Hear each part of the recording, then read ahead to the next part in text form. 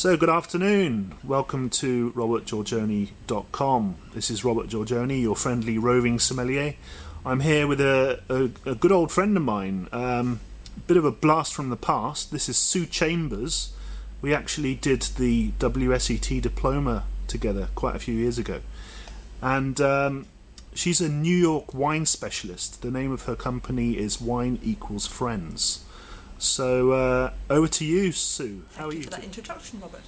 So Wine Equals Friends, we specialise in New York wines. We're the only importer of New York into the UK.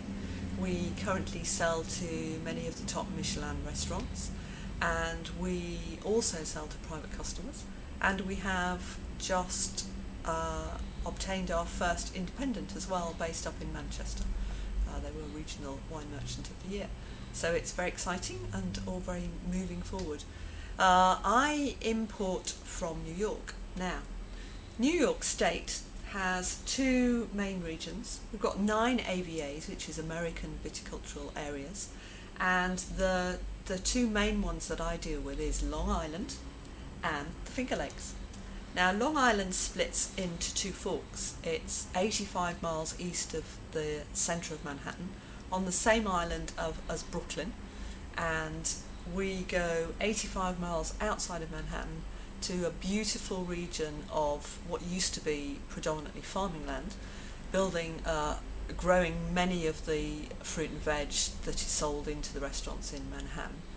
And there's about 50 wineries in Long Island, of which I represent 6 of them, 6 of the best ones in Long Island.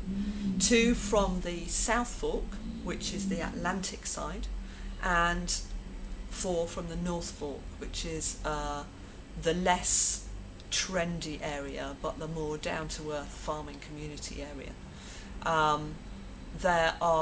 It's very much a cooler climate wine region, as indeed is the Finger Lakes.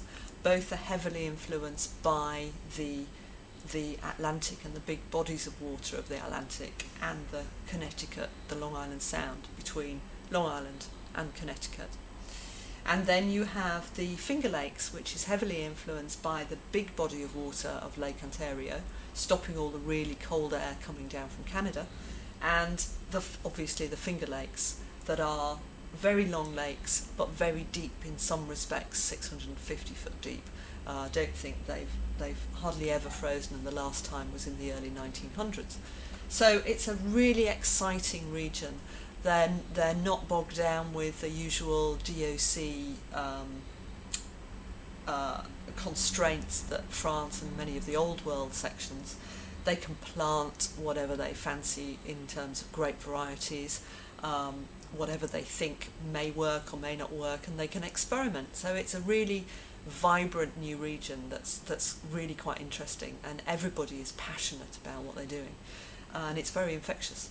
So I discovered New York a couple of years ago through a friend, and decided that really it was time that I showed their fantastic wines to a much wider audience and got them on the international stage, which indeed the UK is essentially the centre of the wine trade in the world.